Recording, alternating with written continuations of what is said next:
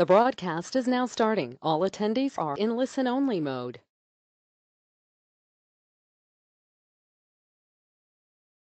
Good afternoon, everyone. This is Leora Fox.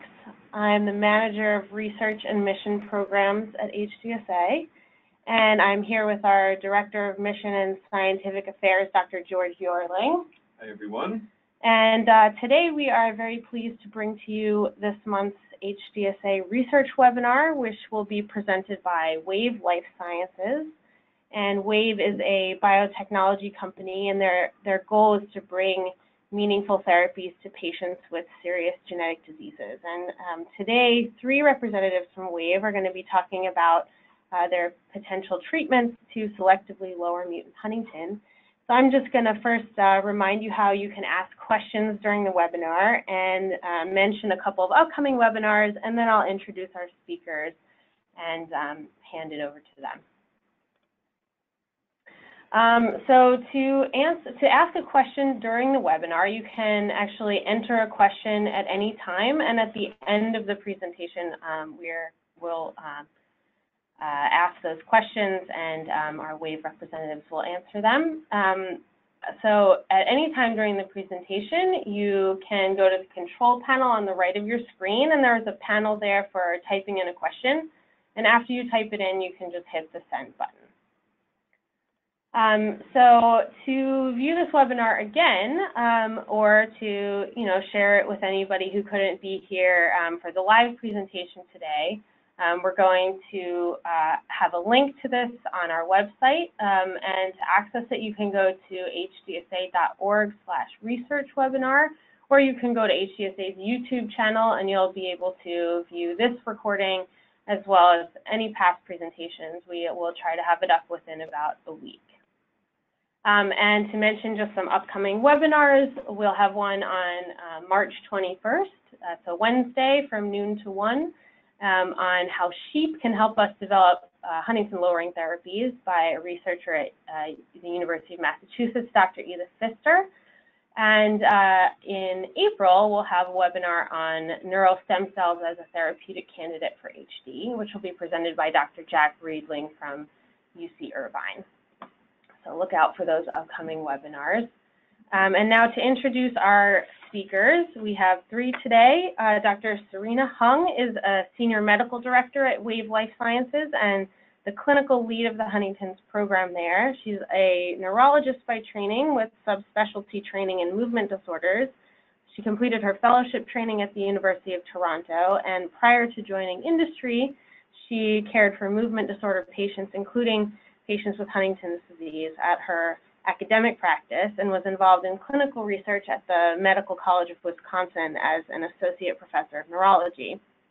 Dr. Jeffrey Brown is a principal scientist at Wave Life Sciences, and he is the biology lead for the Huntington's program. He has a PhD in neuropharmacology from the University of Utah with a scientific background in development of antisense oligonucleotides and RNA-based therapeutics for the treatment of neurodegenerative disorders. Wendy Erler leads patient advocacy and market insights at Wave Life Sciences, and she is very passionate about working with the Huntington's disease community and meeting HD families. She's worked in patient advocacy across many rare disease communities, and she's responsible for bringing patient and caregiver insights back to Wave to help positively influence Wave's clinical development and their commercialization planning. Wendy earned her MBA from St. Joseph's University and her BA from Miami University.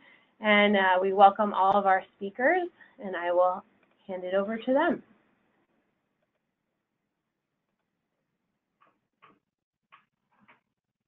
Thank you, Leora, and thank you everyone for joining us today. A big thanks to HDSA for giving us the opportunity to meet with all of you. We're excited for this, what we hope is the first of many webinars we get to bring to you, the HD community.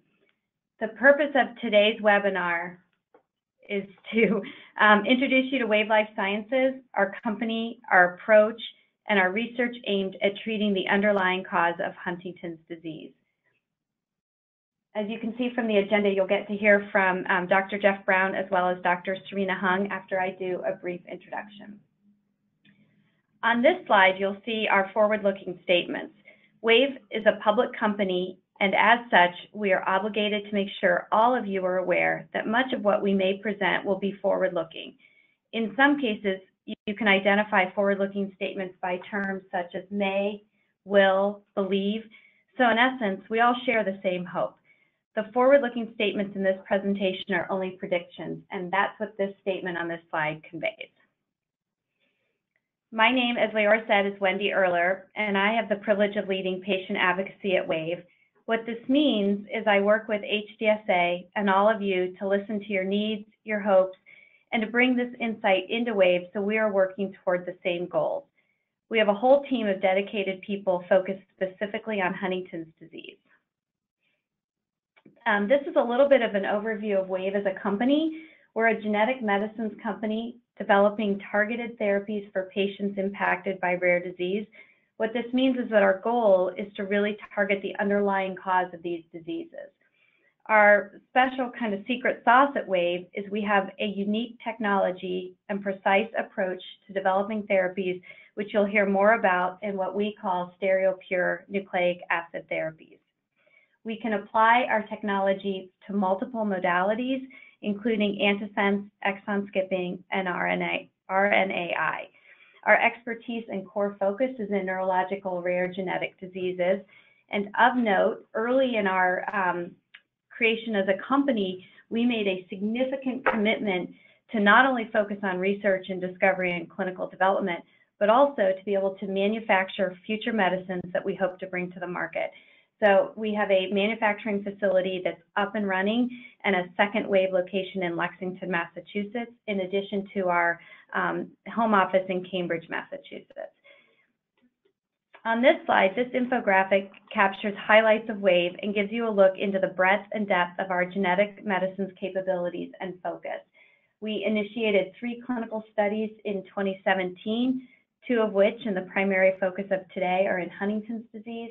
We have over 12 discovery programs that are active and ongoing, 5 unique therapeutic areas under development, and we have tested over 10,000 oligonucleotides created and analyzed to date.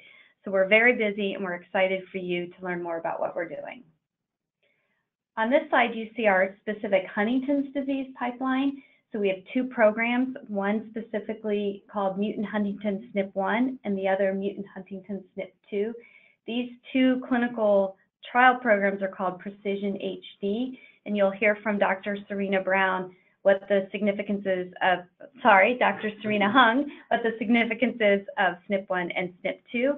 But first, I'm going to turn things over to Dr. Jeff Brown. Thank you, Wendy. So what I'd like to do is just give you a very high-level genetics overview and try to explain to you some of the technologies that Wave is using for the approach to treat Huntington's disease. So as we all know, our body is made up of cells, and those cells are composed of thousands of different types of proteins. And the information for how to make these proteins is stored in our DNA.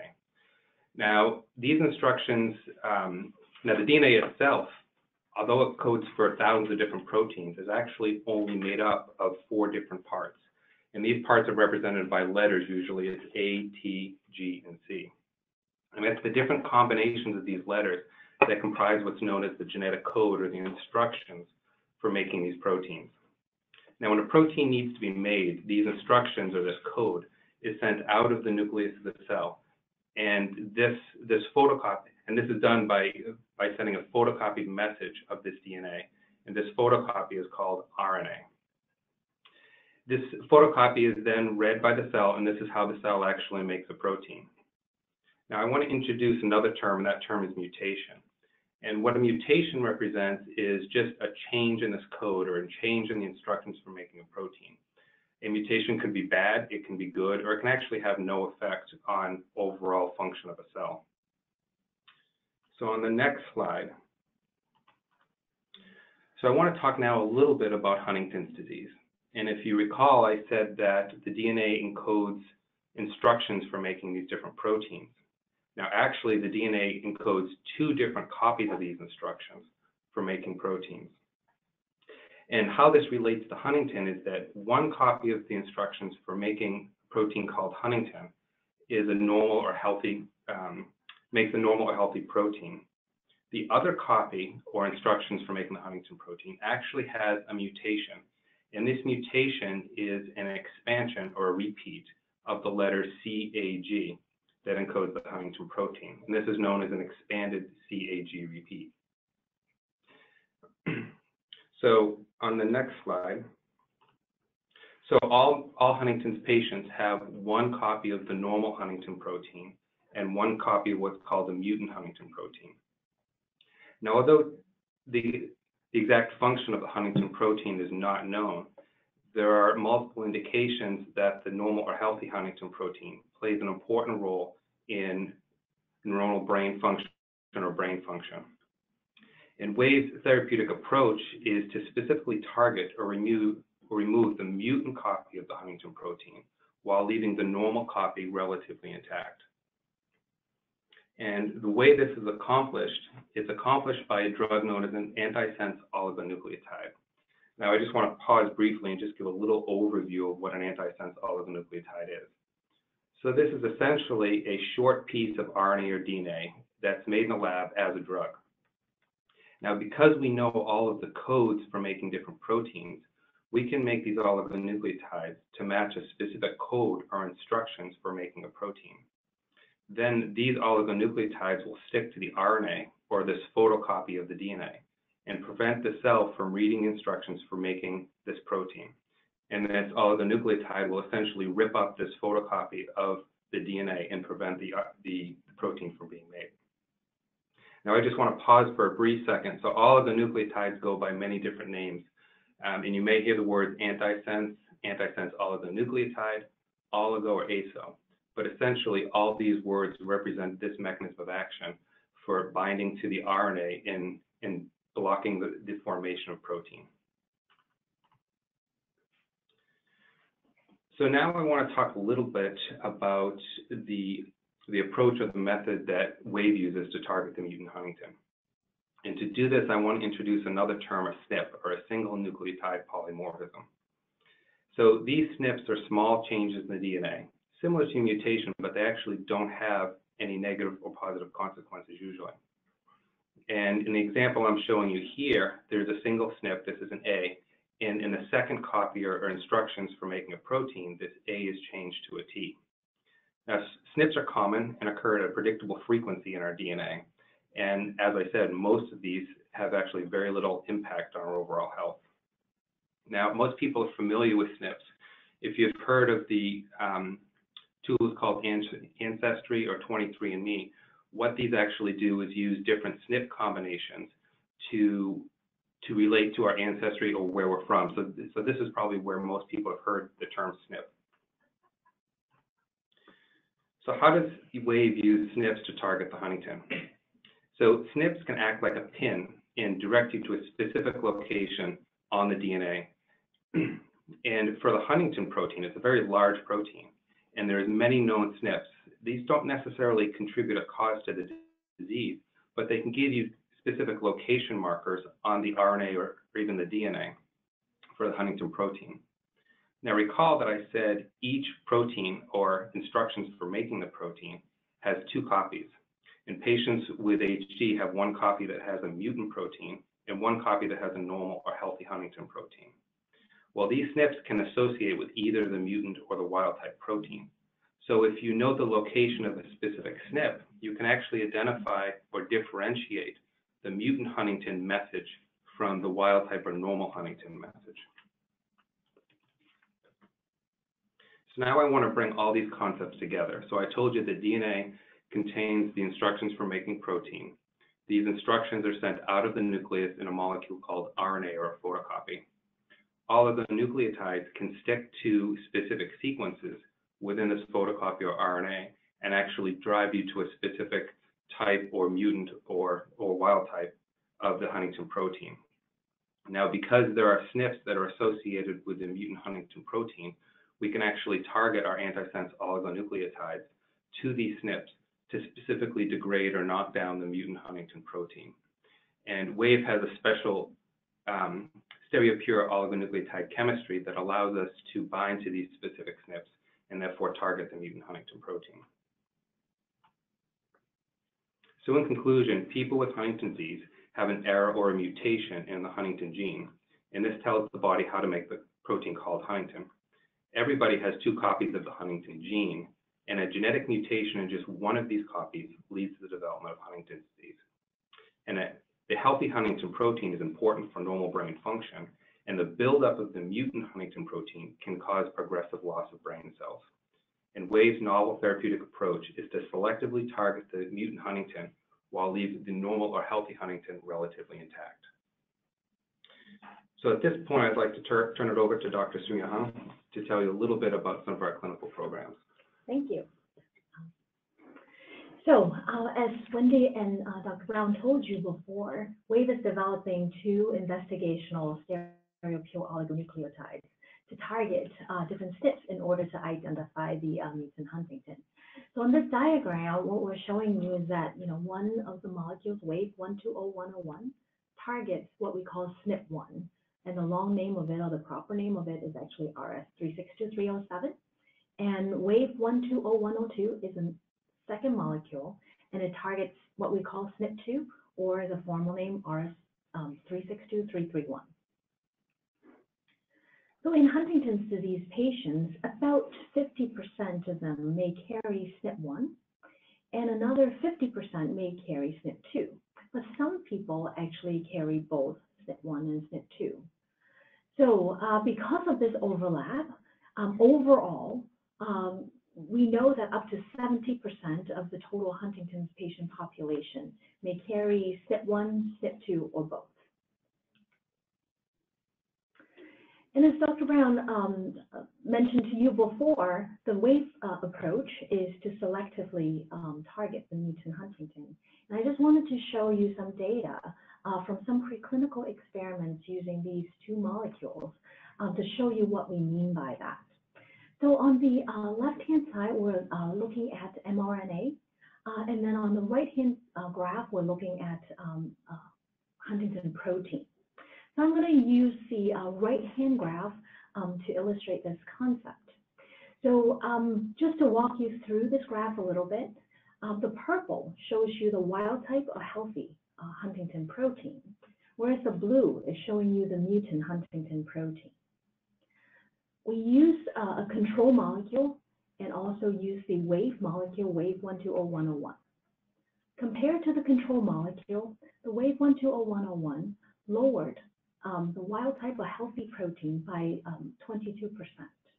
However, when you look at the blue, which is the mutant Huntingtin protein, you see that the Wave 120101 molecule actually lowered it by 70%, quite a bit more. And that's what we meant by selective knockdown.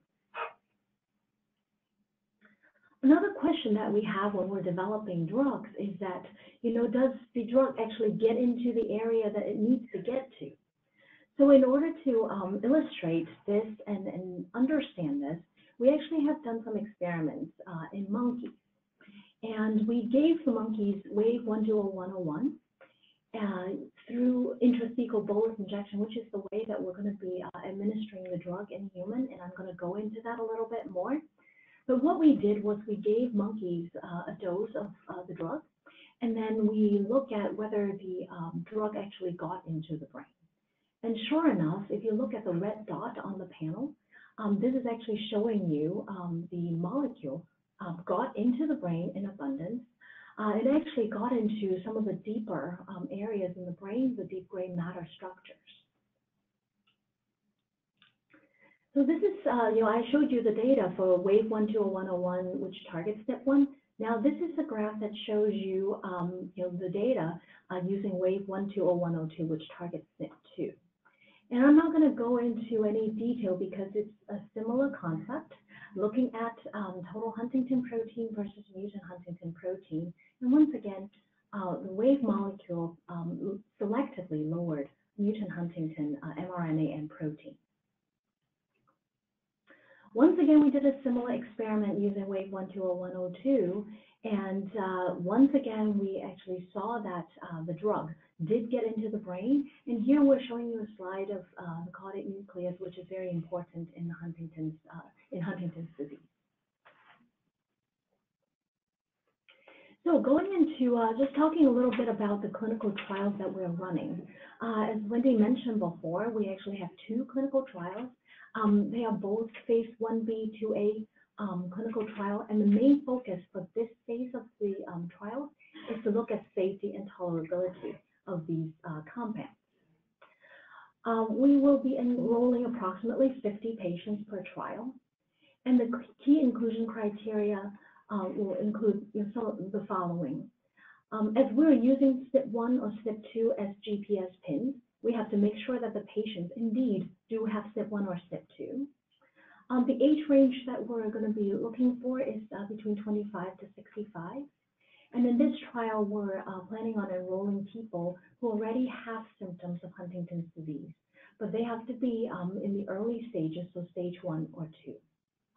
Patients will be given either active drug or placebo at random at a 3-to-1 ratio. And each patient will be receiving a total of 4 doses. The drug will be delivered by intrathecal injection. We are planning on having study sites in Europe and North America. And we are planning to open an open label extension study in these areas as well. So just a little bit about what intrathecal administration means. So intrathecal administration means that we're delivering the medication directly into the spinal fluid.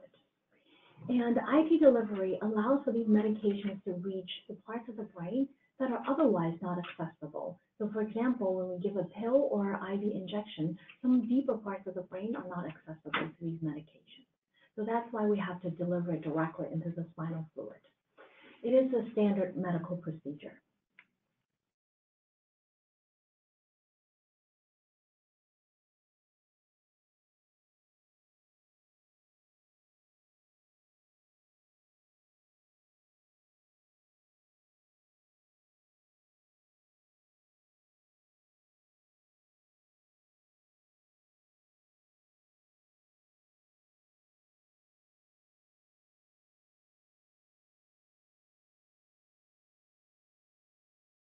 After the blood draw, it will take several weeks for the study doctor to receive test results. The blood test will identify the presence or absence of SNP1 or SNP2, and it is not being used to diagnose Huntington's disease. And the presence of SNP1 or SNP2 means a patient may be eligible to enroll in position HD1 or position HD2. And it's very important to remember that the presence of SNP1 or SNP2 does not have an impact on HD diagnosis or disease course. And after identifying SNP1 or SNP2, there are additional screening steps that will be necessary before we can enroll a patient into a trial.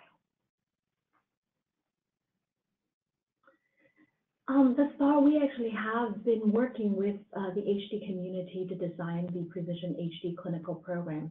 And for that, we're very thankful.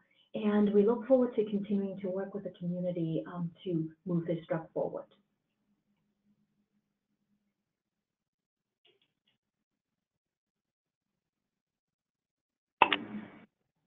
Okay. Well, if we are, thank you very much for that informative presentation. Do you, if you don't have anything to add, we can move on to our Q&A. So we've got a lot of great questions coming in. We have definitely got several questions about the normal role of the Huntingtin protein. You mentioned wild type versus the mutant protein. And some people were wondering whether the wild type protein has an importance in adults as opposed to in development. There's been a lot of recent research looking at the role of Huntingtin during development. And so if you could talk a little bit about the function of the wild type protein and your thoughts on its importance, and whether there is any concern about lowering the healthy form, that would be great. Yeah, so I'll take that question. So the function of the normal or healthy Huntingtin protein is actually not clear. It's not well known. It likely plays a number of roles in a number of processes, both in development as well as in the adult maintaining normal or healthy brain function. Now, what's been shown in animal models is that if you remove the wild type or normal healthy Huntingtin protein, you can actually make neurons or the cells of the brain more susceptible to toxic insults or damage. And this is why some people believe that lowering the wild type Huntingtin may actually have adverse or detrimental consequences. Great, thank you. And on the same note, we've got some questions about how this technology might differ from the other trial that's been in the news a lot recently, the Ionis-Roche trial. So could you speak to what Wave's doing differently? Yeah, so thanks, Leora. This is as Dr. Brown mentioned before, we're able to use the Wave technology to selectively lower the mutant Huntingtin while leaving the wild type or healthy Huntingtin relatively alone. So this is a very unique approach, and this is probably the main difference between the Wave approach and other approaches.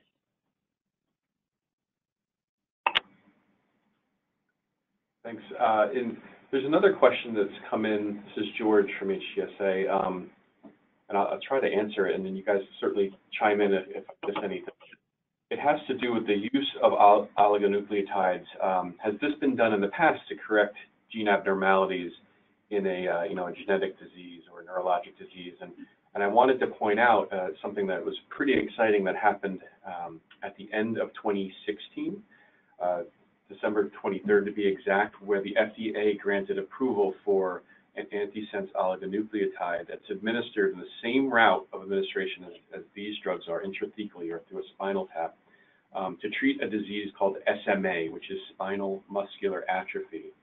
And the results of that study that were done using an antisense oligonucleotide showed that this treatment could, in fact, the brains of young children affected with SMA, and in fact the study was stopped early because an interim analysis of the results showed that these children that were on the placebo were getting sick, and the children that were receiving active antisense drug were getting better. So the FDA approved that drug within a span of a month. So there is the long answer to say that there is some history there to show, recent history to show that this type of approach using antisense drugs could treat neurologic and muscular disease. So anyway, I don't know if Wave has any other examples besides this SMA drug, which is called Spinraza. Now, folks can look that up and if they're interested in the story of it. Actually, that was a very good example of how this approach could potentially work. So we were very encouraged when we saw those results. We also are getting several questions about sort of the specifics of the trial, including site selection in North America and delivery, other details of that type. Is there anything you can add at this time about any of those details? So in terms of delivery, I'm not sure, but I'm guessing that they're talking about the intrathecal delivery. Also things like time, how often it might be delivered, those details. Yeah, so in the trial, we're anticipating dosing people every 4 weeks intrathecally. In terms of sites, we have sites that are open in Canada and Europe, and we're going to be bringing other sites up and running. And so you can check with clinicaltrials.gov for the latest sites that are open. Yes, and I would like to add, since we've been getting questions about how people will be able to find those sites, if there's any information about that moving forward, where HDSA will continue to communicate with Wave about that, and we also have our HD trial finder where you can easily go on and create a profile at hdtrialfinder.org. And if there is any information about US sites, we're hoping to make those available as well. Let's see. So we had one question about whether if someone has the HD gene on both alleles, whether they would be eligible for testing in the observational study. This is a relatively rare occurrence, but that's a very good question. Yeah, that is a very good question, and indeed, this situation is actually really rare. We have to say we actually have not encountered that in our experience. But if you remember how we're using the SNPs and trying to lower mutant Huntingtin, you know, the first thing that actually we are doing is actually looking for SNP on one versus the other. So actually the test, as long as actually the SNP is on one of the strand and not both, theoretically the drug could find one of the mutant Huntingtin allele. So theoretically, this person would have part of the mutant Huntingtin lowered, but if you remember, this person also has another one that is also have the abnormal CAG repeat. So that other the other strand that has not been targeted will continue to produce mutant Huntingtin.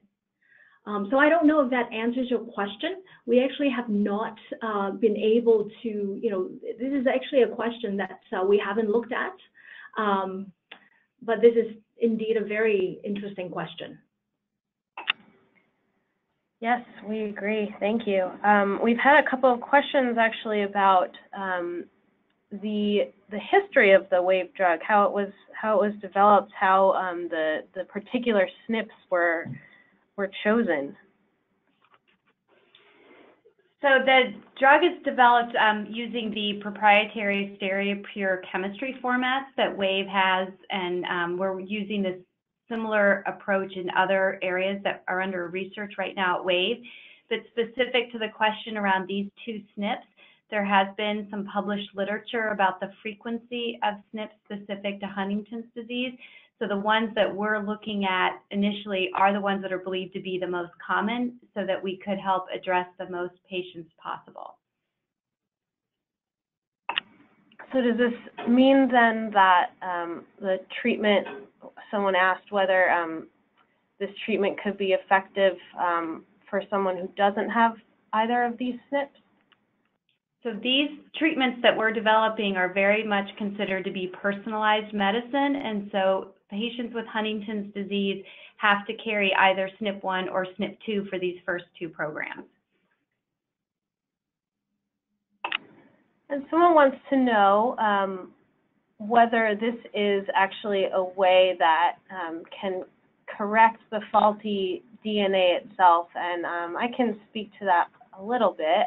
So this approach is going after that photocopy, as Dr. Brown mentioned.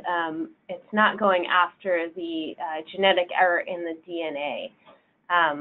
So there are certainly other types of research that are kind of addressing that, and someone's wondering whether maybe WAVE can answer this, if WAVE is looking at ways to correct the faulty DNA itself, or if it's if your company is more focused on the RNA.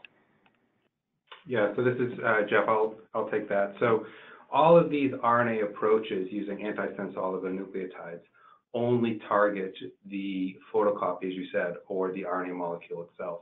None of them will actually impact or alter the actual DNA.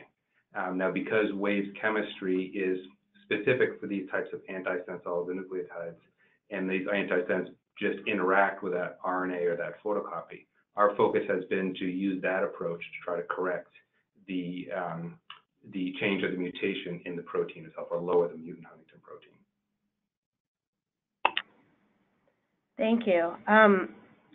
There are a few people wondering about your thoughts on Huntingtin lowering in early versus advanced stages of the disease, and how early it might be important to treat given mutant Huntingtin's role in development, and how it might start doing damage early. So if you could speak a little bit to that, that would be great. Yeah, so this is actually also another really good question that I think the field of neurodegeneration has been grappling with. So the idea is that we need to be able to slow down the damage before too much damage is done. So in general, I think there is agreement in the field that we need to go early because there's still a lot of neurons to be saved. Now the question is, how early do we have to intervene for it to be effective? And also, just to think of, as you mentioned, this is, the accumulation of mutant Huntingtin actually occurs even before, any symptoms is seen. So at what point do we say we actually have to start? I mean, what is too early? So this is something that we're continuing to look at. Ideally, we would like to be able to get to people's brain cells before, a significant proportion is lost, but it has not been determined what is the line to draw. And this is George again. Another question. Several of folks are kind of asking similar type questions. They've noticed in the cell data that you showed for the two drugs that while it's an allele-specific approach with your precision HG1 and 2 drugs, there was 20-some-odd% knockdown of the what we call wild type or normal Huntingtin protein in cells. Can you explain why you think you're seeing that knockdown? If it's a drug that's supposed to specifically target a particular SNP that's not present in the wild type gene? Yeah, so I can address that. So our drugs are preferential and they have a higher impact on the mutant Huntingtin. Likely the reason for that is, if you recall, we're looking at a single nucleotide change or a single change in one of those letters. And Wave's chemistry has optimized that so we can really increase our ability to hit that single nucleotide change, as I mentioned. There will always be a little bit of crosstalk between the two, but as was shown earlier, we do have very good selectivity for these. So that small percentage change we see in the wild type is likely just due to a cross-reactivity of our oligonucleotide with the wild type protein. But again, we do have a large selectivity for the mutant Huntingtin protein with our oligos.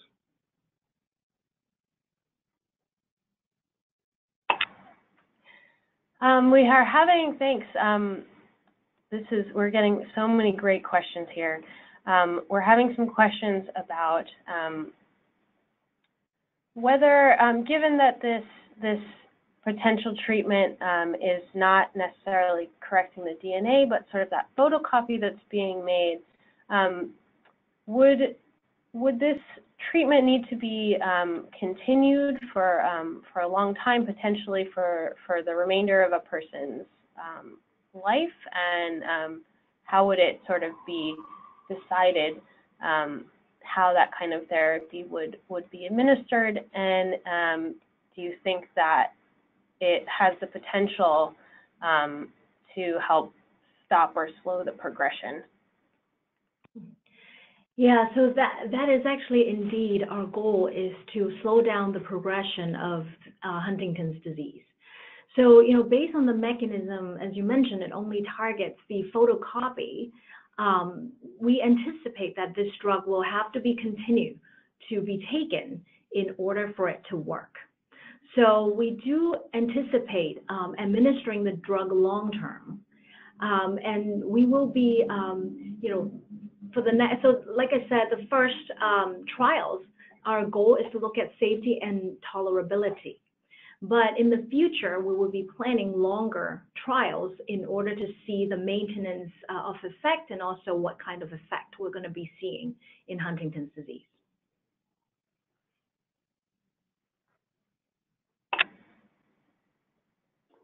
Okay, great. I think that that's covering a lot of our questions. We are hoping to follow up with some more specific ones. Yeah, and I think that there's a lot of great questions coming in. I think a number of questions just simply can't be answered right now. They're coming from the community in terms of, when will this drug be available for patients? Obviously that's a kind of an impossible question to answer in terms of the trial hasn't started and has to go through the regulatory process to get approval. Exactly when the studies will begin in the U.S. and across the world. But I would say that please know to the community that we're working closely with WAVE and our partners there, that when they have information that is ready to be shared with the community, we will make sure everyone knows. And one of the great places, and the question came in was, what's that website again? And that's httrialfinder.org. So as new clinical sites become activated and recruiting for these studies that you just heard Wendy, Serena, and Jeff speak about, please look to that site, and we'll patch you into and connect you with the research coordinator, the clinician in your area that might be able to see if your potential, or you or your loved one is a potential candidate for this study. Yeah, Yep, George, this is Serena. Hi, George. This is Serena. I just wanted to clarify something. So actually, the trials, Precision HD1 and 2, are ongoing in Canada and Europe. And we anticipate starting in the U.S. Sometime this year. We're working as fast as we can, but when there are additional information, we're going to definitely let you know. We're excited to get started everywhere. Yeah, thank you for clarifying that. I should have mentioned that just in the United States they had not started, but yes, thank you. Great. So I would just like to finish up by saying that this webinar will be available on htsa.org/researchwebinars, as well as on our YouTube channel, and we'll work on getting that up as soon as possible. I want to say thank you again very much to WAVE and to Dr. Hung, Dr. Brown, and to Wendy Erler for making this possible today and for sharing all this info with us. And you can reach out to us at HDSA if you have further questions. Have a great afternoon, everyone. Thank you. Thank you. Bye-bye. Thank you.